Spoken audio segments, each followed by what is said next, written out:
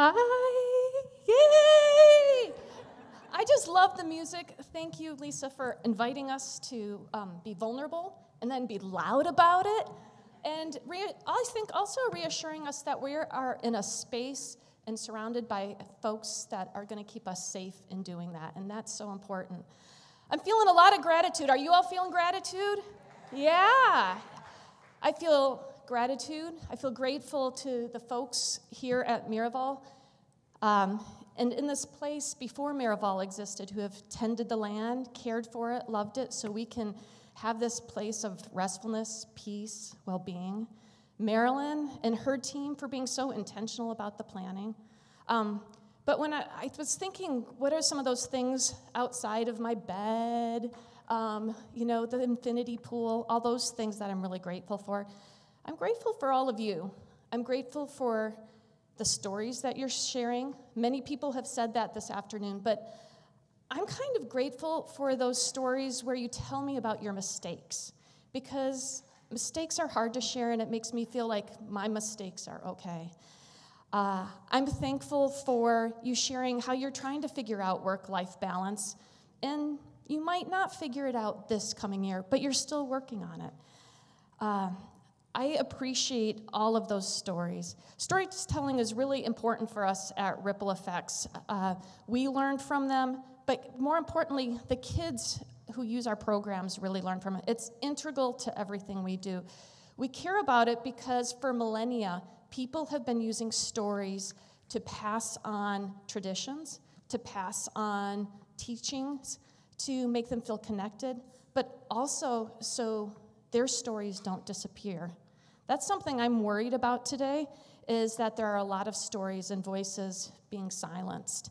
And so with that, I am really excited to pass over the microphone to a dear colleague, a courageous storyteller, and here, I might have to look at my notes, but I worked really hard because I want to say all of these because they're so important. Mother of Nate, wife of Jason for 26 years, daughter of Jose and Francisca Villegas, thank you, sister, aunt, friend, ally, in-law.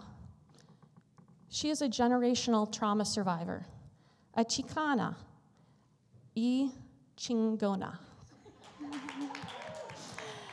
An ally, which I already said, but times two, a lover of statement earrings, an 80s music lover, and an unapologetic reader of banned books, Sandra Martinez. Thank you so much. So, thank y'all so much. Everyone should have a Heidi as a hype woman. And I have been blessed to have two Heidis in my corner. So thank you all. Another one's right there. Thank you all so much. Who here considers themselves a storyteller? If you're a teacher at once, you're a storyteller. If you're a parent, you're a storyteller, right? If you are a leader, you are a storyteller. If you are a sister, oh boy, you're a storyteller. If you have friends, you are a storyteller. Sisters, right? So why is storytelling so important? Well, they build connections, right? They build community. They allow us to see others and to be seen. There is a Mayan virtue, and I want to make sure that I get this right because I think that words and names are so important. It's inlak'ech. It's a Mayan virtue, and this Mayan virtue means you are the other me.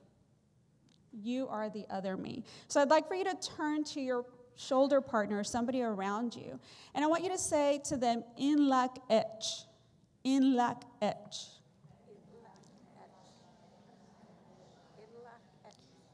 Inlak'ech.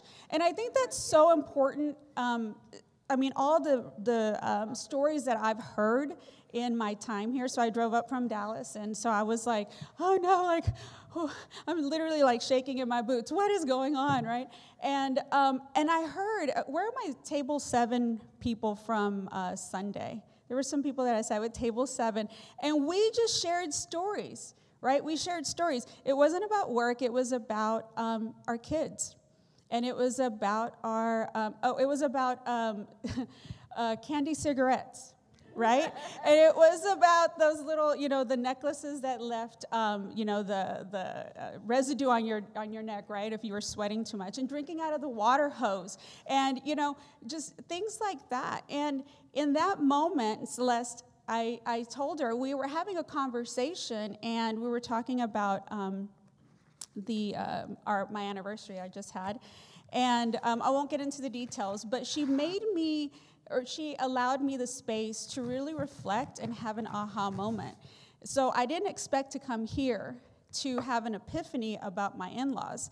I did not, but I did, right? And so I was like, thank you. So thank you so much for that. So I would like to introduce to you, this is Sandra Luz Villegas. Cute, right? Yeah. I was searching, and I think we do this just generally as people, right? We want to connect. We want to be seen. She wanted to be seen, right? And as an adult, I relied on books from Julissa Arce, from Sandra Cisneros, the poetry of Jose Olivares. Just recently, I read a book from Alma Zaragoza Petty, which is Chingona, and so that's why I was like, yeah, you know what? I'm a Chingona too. So, but she is 6 or 7, right around 6 or 7.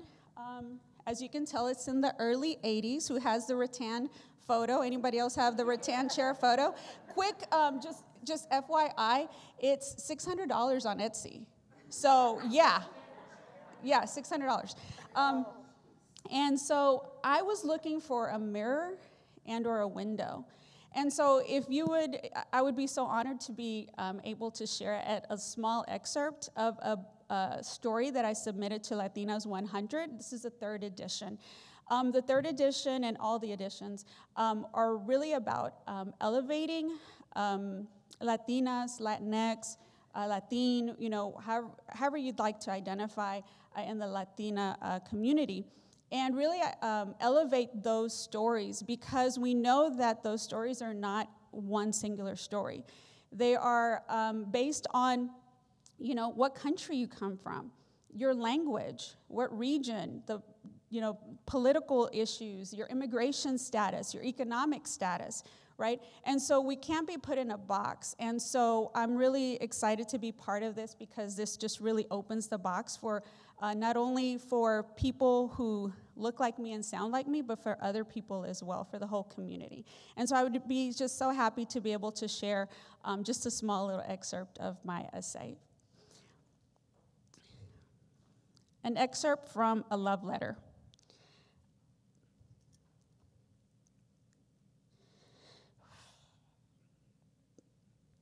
A letter to me, from me. Sorry, I didn't think I was going to do this. I practiced so much. How I love you. An awkward, perm-rockin', freckle-faced, knobby-kneed, jelly-shoed, clack, perfect niña. You are perfect, mija. Losing yourself to antagonists and protagonists, transporting to kingdoms and attics, oceans, tree houses and mountains, gobbling up page after page of biographies, culturas, and languages. Exotic, mundane, intriguing, and sometimes agonizing worlds. A mirror on each page filled with stories that reflected your own life experiences of heartache, fear, and pain, despite your short time here on earth. How I love you. Living in chaos, shrinking your voice, ensuring you only took just a tiny bit of space. The fear of stepping on a minefield that was your household. You built a wall around your heart because the ones that the ones who were supposed to love you hurt you the most. Memories, sometimes faint in your mind, but still firm in your belly. This little girl may look like somebody you know, may walk the hallways in the schools that maybe you taught at or supervised. She might be in your neighborhood. She might be you, right? In La Quech. I am the other, right? And the idea is that I had to share my story. All those other books didn't reflect who I was. I had to share it, right? So many times we stop short of, I remember in kindergarten, as a kindergarten teacher, I would be reading like Pete the Cat, right? I love my white shoes. I love my white shoes, right? And Pete the Cat steps on something red. Oh, strawberries. What color does it change? What color are his shoes now? Yes, friend. I had a cat. Oh, that's great. Thanks for that. I had a cat, but it died. Oh, has anybody, right? Yes. Well, my cat didn't die, but my grandma died. And I'm just like, what is going on, right? But what were they trying to do? They were trying to connect, right? They were trying to connect. They were trying to see each other. They were sharing, right? And that's what she needed. And that's what she got at school, right? There was alcoholism and there was abuse at home. But at school, she could be safe. School, she could be safe. So why? Why did I do this? I will shout it from the mountaintops. I went to therapy, right? But also as an SEL manager for Dallas ISD, I at one point was part of a student leadership conference. And through the student leadership conference, they did empathy interviews. And these are all teenage kids, right? And they were asking each other, tell me about your fear. Tell me about what you love. Tell me about your favorite food, right? And so they really got to know each other. And through that, I thought, you know what? They're doing it. They're kids. I mean, like, they're doing it. They're doing the work. How amazing would it be if we could continue doing that, providing spaces that we can share those type of stories that we can share. And so I'm so excited to be part of this because I'm like learning so much and I'm getting to know people and I'm like, oh yeah, me too. And it's just at table, I think it was table 7 of yes, you said, I am in the right spot. I'm exactly where I'm supposed to be, right? You said, I'm exactly where I'm supposed to be. And that's what I felt. And so I did this because I wanted to be able to fill in that gap. We talked about that earlier, fill in that gap, right? Fill in the gap of mental wellness. In the Brown Indigenous community, mental wellness is still very taboo, right? For somebody who looks like me, who speaks like me, who has that experience, who can speak in a different language, it's received, right? It's received a little bit better. I had to fill in that gap for little Sandrita, right? Little Sandrita and her family. And so I did a lot of identity work, and this is who I am, right? It evolved from very easily. If somebody asked me who I am, oh, I'm a mom, I'm a sister, right? The first 5 things. But then when I got to number 30, oh, who am I, right? Number 40, oh gosh, number 50. And depending on who I was at that moment, who I was around, right? And so identity work, as leaders, we've all done some sort of identity work, right? I mean, we're doing it today, right? Who are you? Who are you, right? I mean, I don't know, who am I, right? Who am I? And the heart map really just evolved. It really evolved. And there's a quote from Alma Zaragoza Petty, and she says something to the effect of, let's see, because I lost my quote here. She said something about us being a branch. I'm sorry, a tree. And all of our experiences are all these branches right off the tree. And you have to accept lo feo y lo bonito, the ugly and the beautiful, right? Because all of the branches provide shade, not just the pretty branches, all the branches provide shade. And so, I had to really embrace that. And then my method. Well, I love books. As a kid in the 80s, we used to go to garage sales. And as an ESL student, I was really tasked with whatever you can read, anything that you can read, you read. So I was reading the back of shampoo labels. I was reading cereal boxes. And I remember going to a garage sale, and there was a ton of books, and they were like 10 cents each. So my mom said, yeah, go ahead and get as many as you want. Okay. So I had a handful of them. Come home, and my mom is like, what are you reading? They were all romance novels, right? And I was like, well, I'm just reading. I learned a lot. I didn't know what I was learning, but I learned a lot. And so, it was the 80s. And community. And so for me, books was my vehicle. For you, it might be Instagram. I'm not a very social media savvy person. So that to me, that's not my joy. And so what is that joy for you? What could that joy be for you? And then lastly, community. We've been really talking about community. Who is your person, right? Who is your Heidi? Who's your hype woman, right? Who's your Heidi? Who's the person that I was mentioning earlier? Who's the person that's going to throw you off the cliff, but make sure that you have a parachute on, right? Who is your comadre? In Spanish, we talk about comadres. And comadres are is a godmother to your child. And when I looked up the actual definition, it was comadre is a women who have a shared responsibility, right? In that case, it's raising a child. It was a godchild.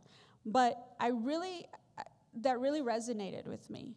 Women who have a shared responsibility. And so the people next to you, right? Those are your comadres. Those are the people who are going to sustain you when you maybe need that extra push. So we have a few minutes. I would love it if you could do also, some reflection on who you are, okay? On your tables, there are some hearts. And you're going to peel back the top 5 things, right? The easies, I'm a leader, I'm a mom, I'm a sister. Peel back. What would be your number 15? What would be your number 30? What would be your number 50? Whatever that might be, right? And list at least 2 things, let's say, 2 to 3 things. Okay, and I'm going to give you, I'll give you about 3 minutes. I know that's a lot to ask for in 3 minutes, but let's go ahead and do 3 minutes. Okay, and we're wrapping up.